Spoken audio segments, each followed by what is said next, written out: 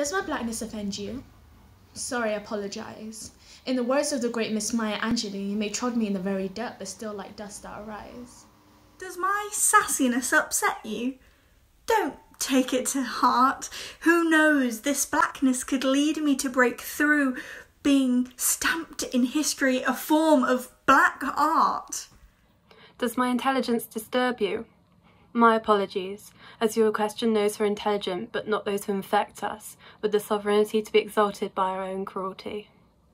How else could we excuse our history that keeps repeating, keeps its transcript written in the death and blood of the innocent? Misled by prejudice and hate, taught by fear and ignorance, all brought to us by what we call intelligence.